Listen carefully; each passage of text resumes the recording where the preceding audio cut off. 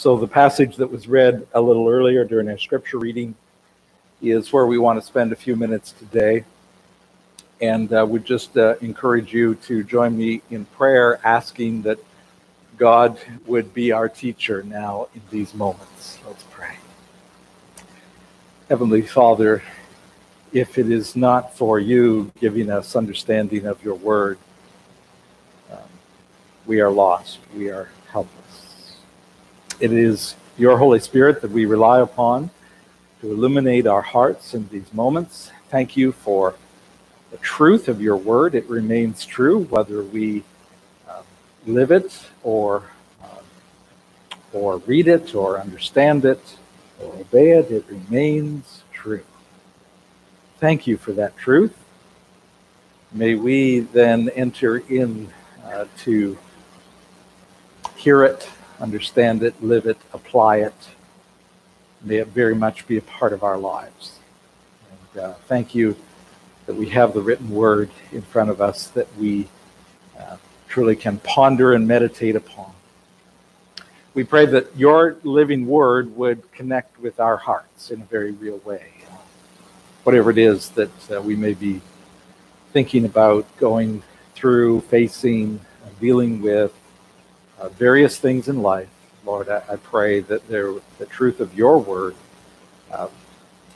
would connect with our heart, and that we would know that we have met with you in these moments this morning.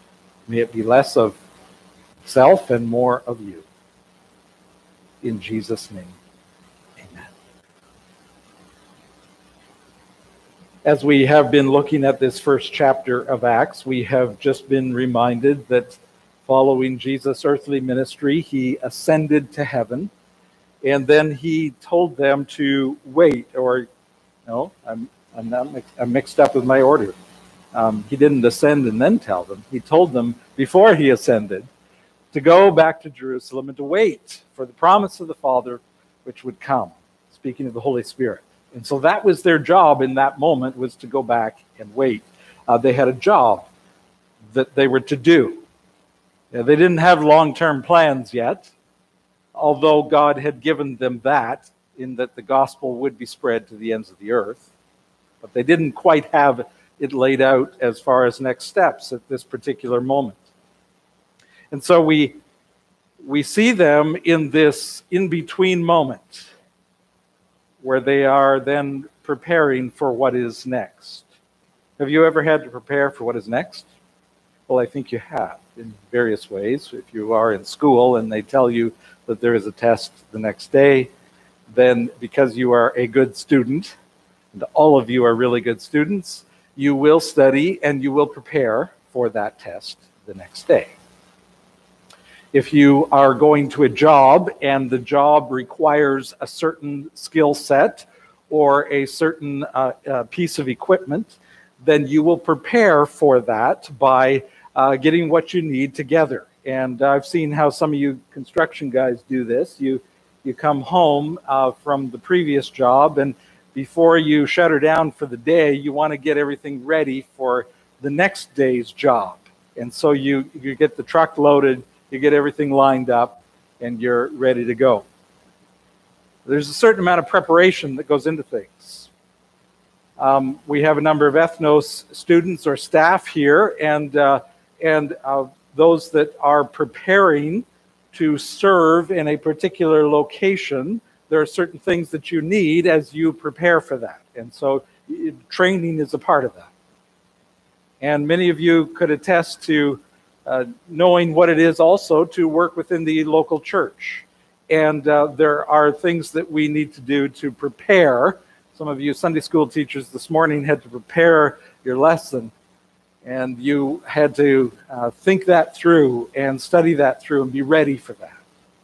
Well, in the same way, these early apostles then had to prepare for what was coming next for them. And God was using them in a very unique way and preparing them for that. I want to challenge you this morning that there are things that God wants you to be involved in. And I want to challenge you to be preparing yourself for those things. You may be saying, well, I'm not going to volunteer for anything, and therefore I won't have to prepare.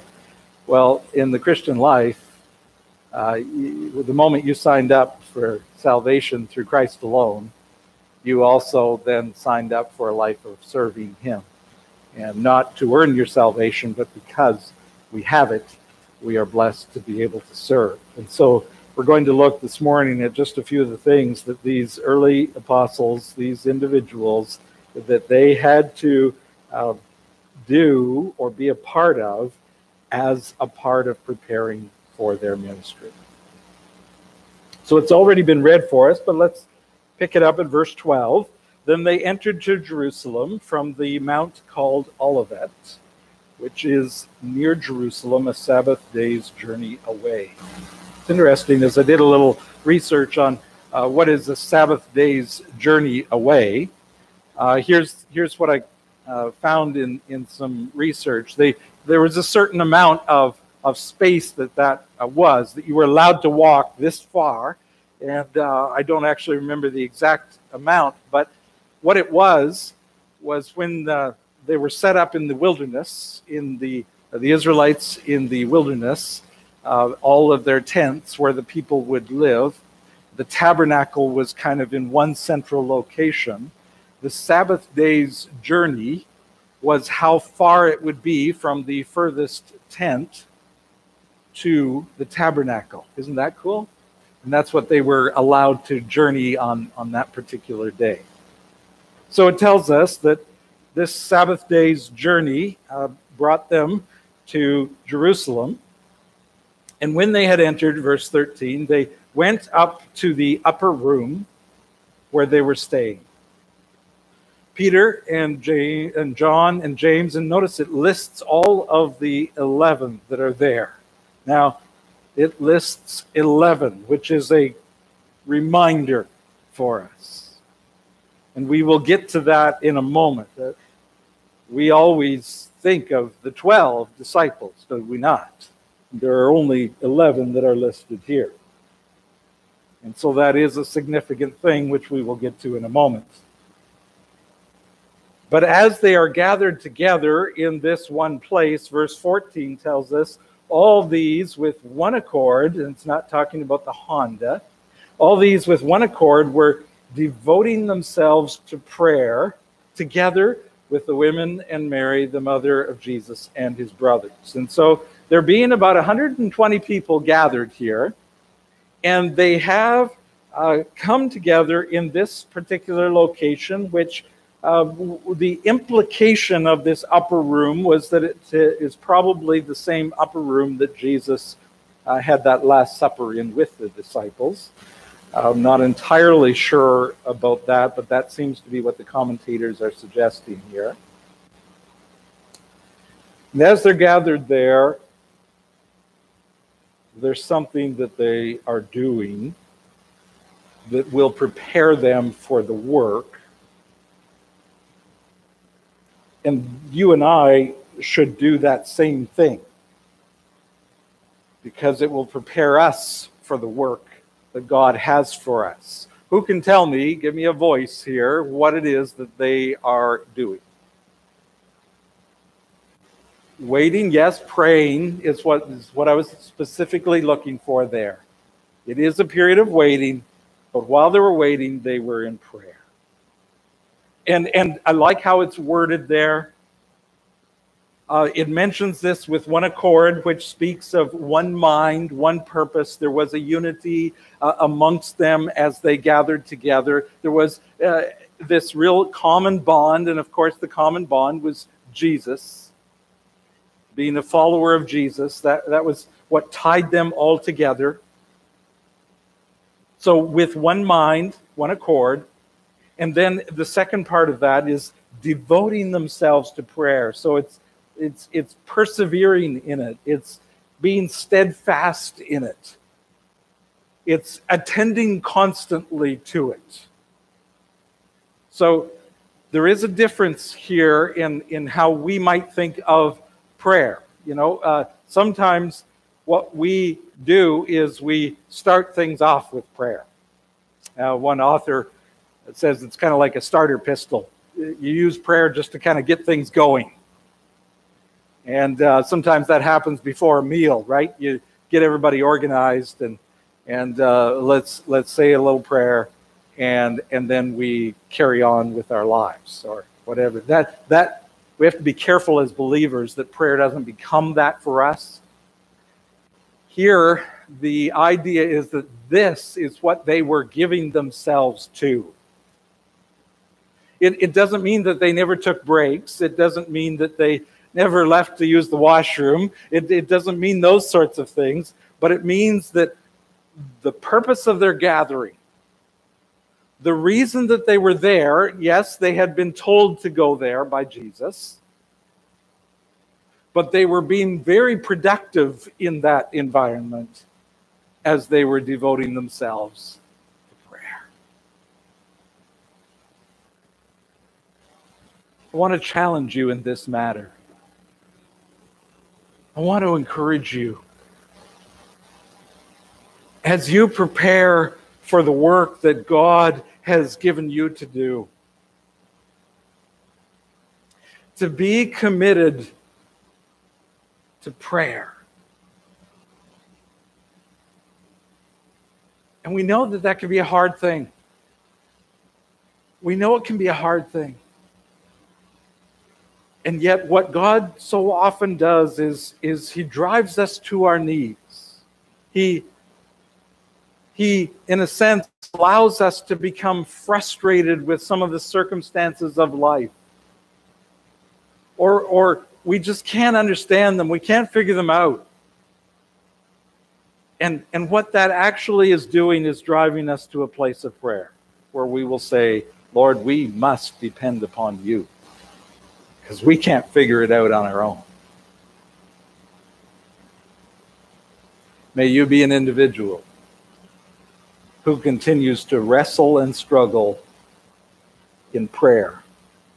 I've shared with some of you at prayer meetings before where I have some diaries of some of the great preachers of days gone by, and one particular one stands out.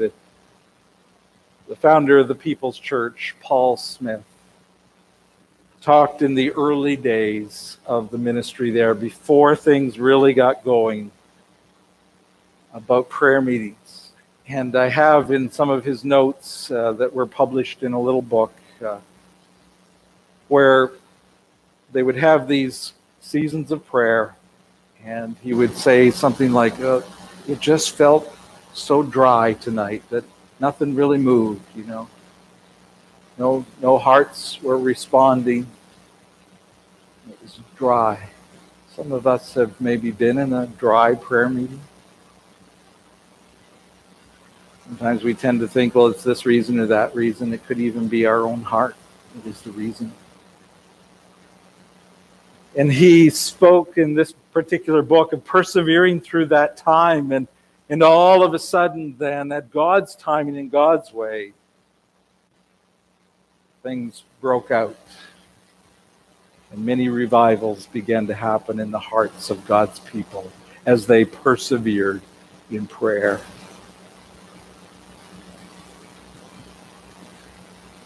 Some of the old individuals used to talk about praying through. Sometimes we pray for things. Their language was a season of prayer that they prayed through. So we have these apostles and others who are gathered here, and there is a sweetness in the room as they pray, and I think a fervency would be there. There would be a lot of things on their heart and on their mind. But then, continuing on at verse 15, in those days Peter stood up among the brothers. The company of persons was in all about 120, and said, "Brothers, the scripture had to be fulfilled." Now, this is another interesting thing, just pausing here, that as he stands up, he immediately goes to the greatest resource that we have here in our hands, which is Scripture. He speaks of Scripture. He says, "Brothers, the Scripture had to be fulfilled, which the Holy Spirit spoke beforehand by the mouth of David concerning Judas. So now Peter begins to talk about Judas, but he is going to the Word of God. And he speaks about prophecies that were in Scripture, that are in Scripture, relating to Judas. And he mentions Psalm 69, and he mentions Psalm 109 in the quotations that are down a little further. And we have a real understanding or awareness that Scripture speaks to the present situations in life. And the point I want to get at is that he went to the Word of God.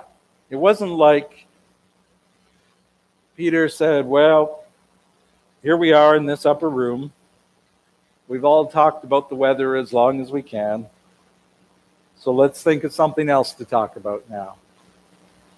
And it wasn't like they just kind of went with whatever.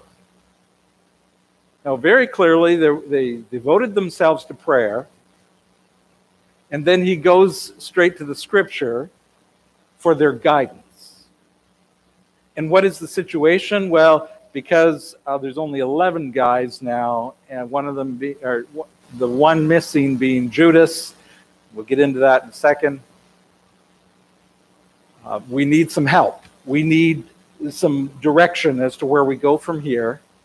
And he goes to the Word of God that spoke about Judas prophetically in the Old Testament. And that's where they went. So you and I, as we prepare for the work of God, we need to persevere in prayer. But we also need to stay close to the Word of God. And that's where we go for our guidance and our instruction. And that becomes pretty clear that that's what Peter is doing here. So, does this not make sense? We know this already, don't we? That prayer and the Word of God are so essential to living the Christian life. We know that, but we're just seeing it demonstrated here. This is how they are operating. This is how they are preparing for whatever God has for them. So he talks about Judas. And he says, Judas was one who became a guide to those who arrested Jesus, verse 16. He became a guide to those who arrested Jesus. Instead of taking one for the team, he quit the team and joined the other team. He was numbered among us, verse 17. Was allotted his share in this ministry, but all who are amongst the group are not necessarily in the group. And Judas showed that. Verse 18, this man acquired a field with the reward of his wickedness, and falling headlong, he burst open in the middle, and all his bowels gushed out. Pretty gruesome detail there. In my preaching ministry, I don't usually talk a lot about this passage. I'm not sure why, but Judas is a pretty key figure. It seems like Judas even came up, didn't he, in what we heard from Dr. Jeremiah in Sunday school there. Come with me to Matthew chapter 26 for just a moment. Matthew chapter 26. And we just notice a couple of things here about Judas. And we could, there are many other places we could go. I just want to catch a couple of passages here. In chapter 26, picking it up at verse 14. Then one of the 12, so he's numbered as one of the 12, whose name was Judas Iscariot, went to the chief priests and said, "What will you give me if I deliver him over to you?" And they paid him 30 pieces of silver. And from that moment, he sought an opportunity to betray him. Interesting language that is used there. Then still in chapter 26, come to verse 47. Verse 47. While he was still speaking, Judas came, one of the 12, and with him a great crowd with swords and clubs from the chief priests and the elders of the people. Now the betrayer had given him a sign, saying, "The one I will kiss is the man. Seize him." And he came up to Jesus at once and said, "Greetings, Rabbi." And he kissed him. Jesus said to him, "Friend, do what you came to do." Stopping there. Again, he's listed as one of the 12, but he's listed as a betrayer. Just over in chapter 27, chapter 27 and verse 3 of Matthew. Then when Judas, his betrayer, see that again, saw that Jesus was condemned, he changed his mind and brought back the 30 pieces of silver to the chief priests and the elders, saying, "I have sinned by betraying innocent blood." They said, "What is that to us? See to it yourself." And throwing down the pieces of silver into the temple, he departed, and he went and hanged himself. But the chief priests, taking the pieces of silver, said, "It's not lawful to put them into the treasury, since it is blood money." So they took counsel and bought with them the potter's field as a burial place for strangers. And it goes on there, but we'll stop. Okay, so we see a little bit about Judas. Very interesting. He betrays the Lord, and then he realizes he's made a mistake. He tries to go back on that to some degree. He can't. And we do not see, do not mistake this. This is not him turning to the Lord. This is simply regret over his actions. There is no faith in Jesus that is being expressed here. And we see Judas then, he goes and he hangs himself, and some have said there's a contradiction between the two descriptions. We have him speaking of being hanged here in Matthew, and then in Acts we have this more gruesome act, spoken of more gruesomely, I should say, as everything, the insides kind of gush out. Well, both are accurate. Both are accurate. And it is not one or the other. It truly is both. And that is the way God's word works, as we recognize it's giving one perspective here and another perspective of the same event in a different account. Same thing that happens in the Gospels, by the way. But what do we learn about Judas? We could talk about him quite extensively, but he is one who betrayed the Lord. And so it is important for us to not only be aware that we need to be in fervent prayer and very close to the Word of God, but we need to be aware that there are those who will oppose our ministry. There are those who will not go along with a stand that we have taken on God's word for the cause of Christ. Judas is an example of those who spent a lot of time with Jesus, but did not place their faith in him.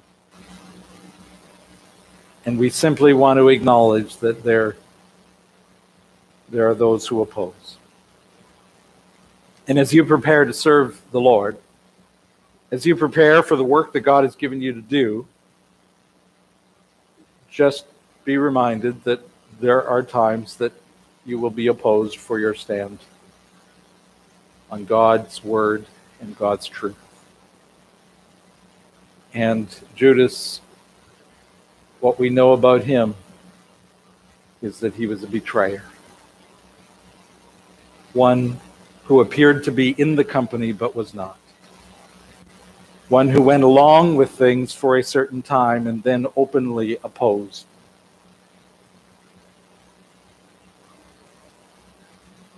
How careful we must be stay close to the truth of God so that we know what he calls us to, and we do not become deceived by those who oppose or try and lead us in a different direction. We, again, referenced false teaching in Sunday school, and so that certainly applies there. Very quickly then, lastly, in our Acts passage, verses 21 through 26 then talk about the process that they went through to select another individual. And so it was important to them that they were fulfilling, that Scripture be fulfilled. And so they needed to be in obedience and in line with the Word of God, which prophesied that another would take his office. And that Judas, though he was gone, someone else would fill that spot. And so it was very important to them. There were certain qualifications that these individuals had to have. This one that they were looking for had to be someone who had been with them throughout the ministry of Jesus. As it says in 21, one of the men who have accompanied us during all the time that the Lord Jesus went in and out among us, beginning from the baptism of John until the day when he was taken up from us. And so it speaks there about that time period geographically, where not chronologically, where they were together and they were spending time, years of their lives together. Very significant. One who was observing Jesus, one who was in on some of those great discussions that were had. The second qualification was someone who was a witness to the resurrection. That's significant because that would be one of the things that they would be tested on or opposed about, and even to this day. And so those two qualifications, and it is significant, they didn't just open the job up for anyone who felt the call, so to speak. There were some very specific things that needed to be met. Two individuals that had met those qualifications: Joseph, called Barsabbas, who was also called Justus, and Matthias. So those two individuals, and they, in that particular time period, they used this casting lots idea, and in my research it would seem that that was something that took place before the Holy Spirit's coming, and that wasn't such a common thing after that, from the research that I had done. And so they have them submitting their wills to the Lord and allowing him to lead them in this. And Matthias was the one. He was numbered with the 11 apostles. Now it's very significant that God is laying this out here for us, because it is a reminder that there will be those who join the team. Yes, there are those who oppose, but there are those who willingly place themselves as a part of the larger group and gathering. And it is an encouraging thing when individuals join the team. What are we talking about? Yes, followers in Jesus. That is a tremendous thing when they join that team. But then also, this is a very specific grouping who will become leaders in the movement that happens in the rest of the book of Acts. And these individuals will be ones who will give their lives for the sake of the gospel. And they will be involved in a lot of things. They were willing to join that team. So you and I should pray and stay close to the Word of God, and be aware that there will be those who will oppose, but there will be others who will join the team as we prepare for whatever it is that God has for us in the days ahead. They then, as we move into chapter 2, the Holy Spirit comes and it shakes the whole group of believers, and it moves in a totally different direction, or a forward direction from where they are presently at. They might later wish that they could have stayed huddled in the upper room, because it became difficult at times, and yet the gospel was clearly advancing. So you and I, as we close, are privileged to be a part of what God is doing, and we have a responsibility to be prepared for that. So what is it that is the next step for you and for me? May we seek the Lord, clearly stay close to his word and in prayer, allowing him to lead us. Let's pray together. Heavenly Father, as we continue to grow in our walk with you, may we be encouraged today that there were those apostles that were still, in a sense, figuring things out themselves, but yet were clearly being led by you. And I pray that we would be led by you. And that as we serve within our church, as we serve within various ministries, as we seek to be faithful in taking the gospel with us to those who need to hear, Lord, may we do so being prepared with the things that you have called us to. In Jesus' name, amen.